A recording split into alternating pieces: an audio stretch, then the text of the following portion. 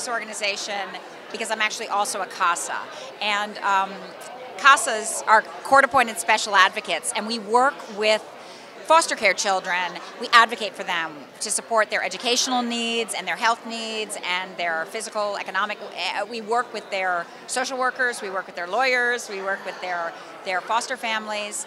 And CASA is the biggest organization in the country doing a job nobody else does, which is helping foster care children navigate the system and supporting their needs. I think they're pretty much the most important. They're the most important charity out there in so many ways, because when you think about it, children obviously are our most vulnerable population. And children who don't have families, there's no one voting for them, right? They can't vote. They don't have parents who are voting. They're truly on their own. So they don't have a political voice. And so it's so important that we as a country come together to take care of these children who have been abandoned in so many ways, and also who disproportionately end up suicidal, homeless, addicted. It's very hard when they transition out of the system. So there's all these things we need to support them with, and CASA can support them all the way through. And I'm so excited that I'm part of it. I'm glad to be here supporting the event. I'm so glad that I'm a CASA too. It's been a great joy to me to train and become one. So. And giving back is so great, and that's very important work.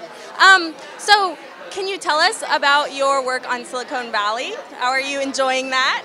I feel that like the good fairy dropped down and gave me the best gift that anyone could give when I got the role of Lori on Silicon Valley. I'm working with this group of people who is incredibly kind and funny and generous, and I have a pretty easy schedule because Lori's, she's not 20 and in the house, so the boys do all the hard work. I come in once in a while, and I get to say stuff written by, Carrie Kemper and Alec Berg and Mike Judge and all these great writers. It's a true pleasure, and I laugh all the time at work, and I get to work with a friend because so much of my stuff that I do is with Amanda, and it's just, I feel very lucky. It's a fun job and a great show. I think our episode 3 this year is great.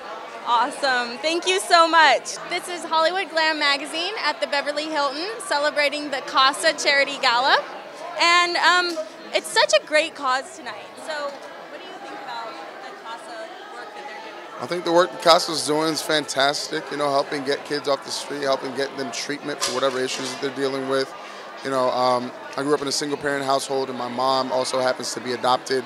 So this cause is particularly close to my heart because it tackles something that I've personally dealt with. I've always actually vowed to adopt a kid, once I'm in a position to, and kind of getting there now. But yeah, it's a great cause. I hope that they never end and that they make everything that they need to make in order to help make a difference in these kids' lives. They're our future.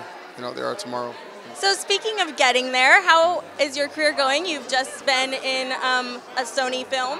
Yeah. Life's not bad right now. Jumanji did great at the box office, so we're really proud of that.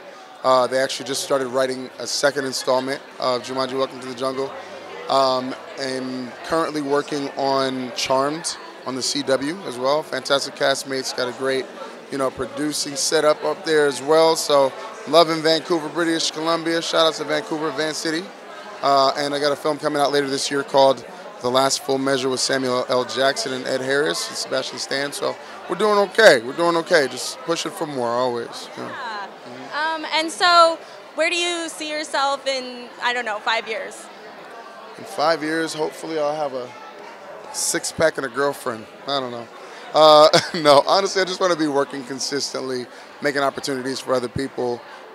Producing is very heavily on my mind right now, and writing as well. So those are 2 huge focal points for me right now. And yeah, just trying to be the best guy I can possibly be, not piss too many people off.